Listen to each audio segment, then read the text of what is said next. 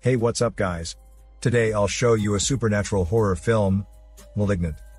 Spoiler ahead, watch out and take care. In fear, a woman finds the walls around her starting to twist, and she suddenly enters another dimension. She sees a killer in black is violently attacking an old lady, beating her to death. The woman is so scared that she screams out loud. While she is screaming, she returns to reality in a blink. What just happened, however, was not a dream. A few days later, the same weird thing happens again. This time the woman finds herself in somebody else's house. This time she witnesses the mysterious killer murdering a man in bed. When she wakes up, she calls the police and leads them to the house where the murder happened.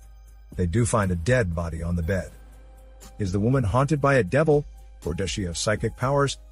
The whole story starts when the woman is pregnant. The woman is called Madison. This is her 4th pregnancy. The previous 3 pregnancies ended in unexplained miscarriages. One day before Madison goes to work, she turns off the TV while her husband is watching a football match. Her husband is not happy about this, and they have an argument. Madison asks her husband to stop drinking, which angers him. During the argument, Madison's husband pushes her and smashes her head heavily against a wall. Seeing Madison collapse in pain, he runs to the kitchen to get an ice bag for her. Madison locks the door as soon as he is out of the room. Madison cries and realizes her head is bleeding. That night, Madison's husband is sleeping on the sofa downstairs. He is awakened by a strange noise. He follows the noise to the kitchen and sees the smoothie maker is working. He turns it off and sees that the fridge door opens itself. He finds it weird. Suddenly, he hears that the TV is on. He runs to the living room and finds a dark shadow sitting on the sofa. The moment the TV turns off, he turns on the light. The shadow is gone. He looks around. Suddenly, the shadow appears closely behind him and attacks him unexpectedly. Madison wakes up from her dream. Her pillow is wet with the blood from the back of her head. She goes downstairs and sees that her husband is dead. It appears he died in a gruesome way. The dark shadow appears again. Madison is terrified. She runs back upstairs and hides in the room. The shadow follows her and bursts the door open. Madison is hit by the door and passes out. Later, a police officer comes to Madison's house. At first, he thought it was just a normal case, but when he sees Madison's husband's body, he is shocked. The next day, Madison wakes up in a hospital. Her sister Sydney is keeping her company. Her sister tells her that, unfortunately, the baby did not survive. Madison is heartbroken. The loss of her husband and the baby is a great blow to her. The officer visits Madison in the hospital. He needs to ask her some questions. But considering Madison's current state, the officer postpones the interview. During the investigation, the officer learns from Madison's neighbor that Madison's husband was abusive. There was no evidence of forced entry that night. It appears that Madison has the motive. 2 weeks later, Madison has recovered and moves back home. Something weird happens during the first night. Looking out from the window, Madison sees the street light flashing. Looks like somebody is standing beneath the light. Madison worries that the killer may break into the house again. She closes all the curtains and doors. However, there is something wrong with one door which won't shut properly. Every time Madison closes it, it will open by itself. Madison wonders if the house is haunted by a ghost. Madison runs to the bedroom out of fear. She is sleepless the whole night. The second day, Madison installs a bolt on every door in the house. Her sister comes to visit her, but cannot open the door. She goes to the other side of the house and gets Madison's attention, who is standing in the room in a trance. Madison's sister gets into the house and asks about the crack on the wall which Madison is staring at. Madison tells her sister that her husband did that when he smashed her head against the wall. Sadness and loneliness surround Madison. She longs for her family's company. Then Madison reveals to her sister that she was adopted when she was 8 years old, which surprises her sister.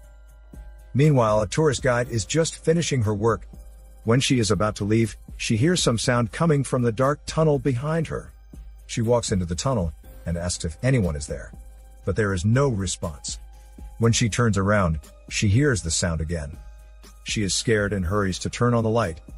She can hear the sound coming after her.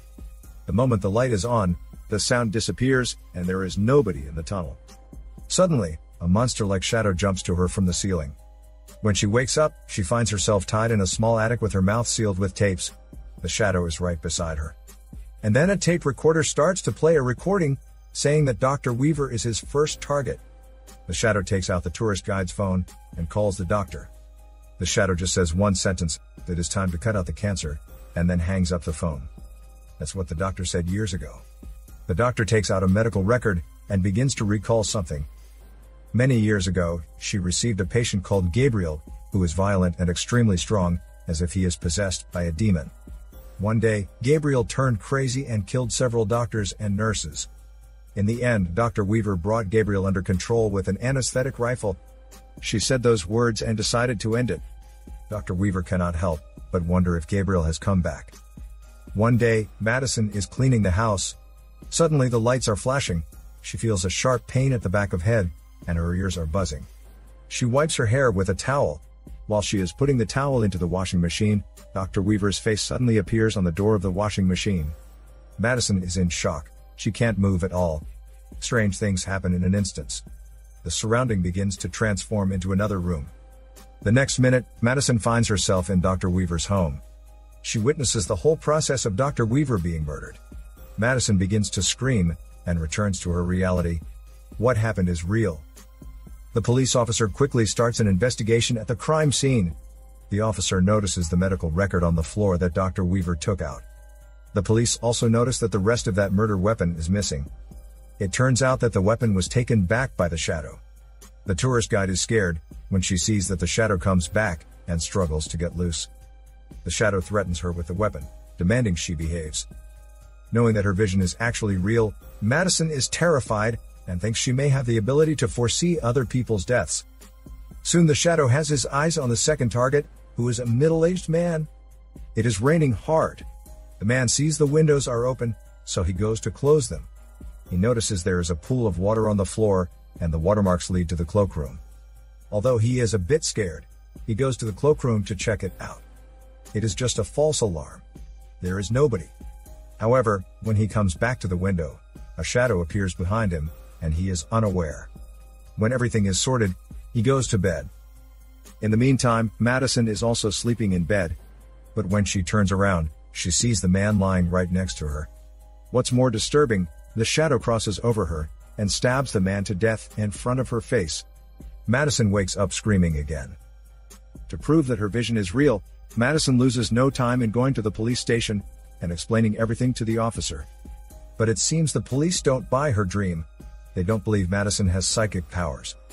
Madison's sister helps to testify that what Madison said is true. Madison saw Dr. Weaver die as it happened.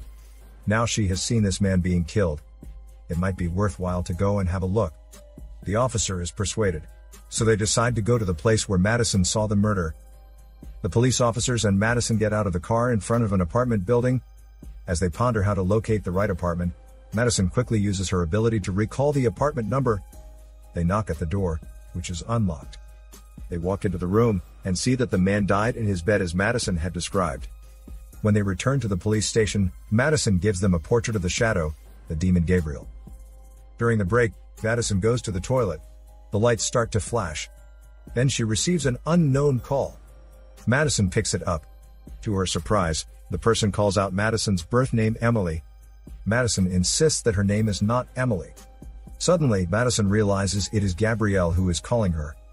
Madison is scared and leaves the police station with her sister quickly.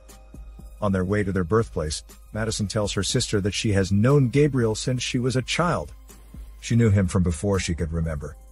To recall more about him, she goes to her mother for help. When the name Gabriel is mentioned, Madison's mother is astonished. The dust-laden memory is opened when Madison's mother plays a video recording of Madison's 9th birthday. In the video, Madison's parents prepared a birthday cake for her. But the young Madison was not interested. She turned her head and talked to the air.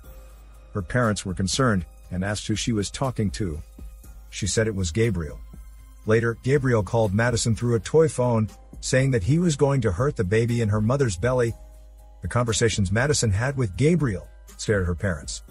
But they thought Gabriel was created by Madison so that she could survive her miserable childhood before she was adopted. Meanwhile, at the police station, the officer has made progress in the investigation. The officer finds some USB sticks in the medical record in Dr. Weaver's house, in which Dr. Weaver stored Emily's treatment notes. Dr. Weaver recorded that Emily was seeing visions and hearing thoughts from the devil. Emily also had signs of mental psychosis. There were 3 doctors involved in Emily's treatment. 2 of them died recently.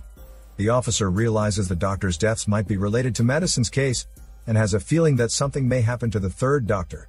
So he finds out where the 3rd doctor lives. While the officer is looking for the 3rd doctor, Madison has a vision again in the bathroom at home. She sees the 3rd doctor in the mirror. The next minute, she is in the doctor's house.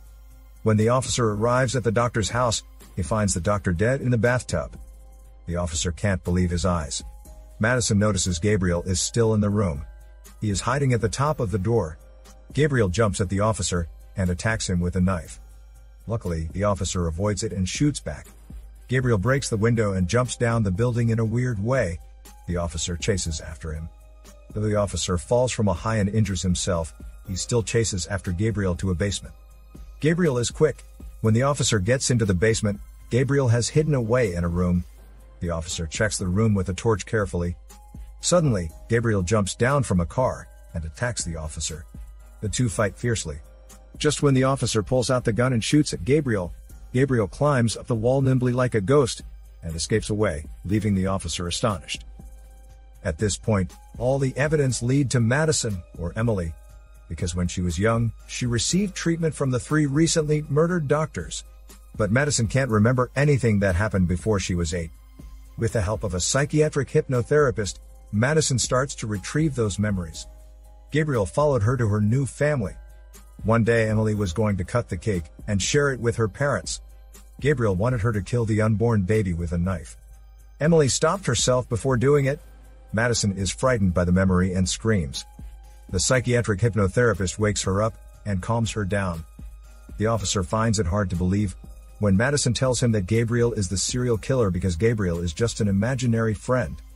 Suddenly, the tourist guide, who was kidnapped by the killer, falls down from the roof when she is trying to escape and lands in front of Madison and other people. Later, the police find the weapon and the jacket that belonged to the killer in the attic. Now the police believe Madison is the killer and arrest her. Madison keeps explaining that she is not the killer, but she can't tell them why the tourist guide was in her house. Seeing the police not believe her, Madison gets mad and screams. The lights in the room all explode at the same time, and they receive a call from Gabriel. Gabriel says that he is responsible, and Madison has nothing to do with it. What's more, Gabriel is the devil that Madison saw. In order to help Madison, Madison's sister drives to the now abandoned hospital to gather more information. When she arrives, it is late and dark. She finds Madison's record in the archives. From the recordings, Madison's sister learns that the tourist guide is Madison's biological mother, who abandoned Madison when she was very young. Gabriel is actually Emily's parasitic twin brother, and is an extreme version of a teratoma, a tumor consisting of tissues, hair, teeth, muscles, and bones. Gabriel lives within Emily's body, and affects her in some way. That's why Emily had hallucinations. Gabriel even tried to hijack her body. All the murders were done by Gabriel, who controlled Madison's body. In the meantime, Madison is teased by fellow inmates in prison. Madison gets angry, and has a conflict with one of them. Other inmates join the fight. Madison gets beaten up, which provokes Gabriel. Gabriel then takes control of Madison's body, and kills all the inmates. After that, Gabriel grabs the keys from the prison officers, and runs away. Madison's sister tells the truth to the officer. When the officer gets to the police office, Gabriel has put on his outfit, and is going to leave there. Gabriel cruelly kills all the police who are stopping him from escaping. The officer cries out for Madison's name. Madison wakes up for a moment. But very soon, Gabriel takes control over her again. Gabriel leaves the police office, and goes straight to the hospital. He kills a security guard, and attacks Madison's sister. The tourist guide, who is also Gabriel's mother, shows her regret of abandoning him. Right then, the officer arrives in time, and shoots Gabriel. Gabriel throws a weapon at the officer and injures him. Madison's sister picks up the gun, and wants to save her sister. Gabriel throws a bed at Madison's sister, and pins her to the wall. Madison can't do anything, but watch her sister being killed.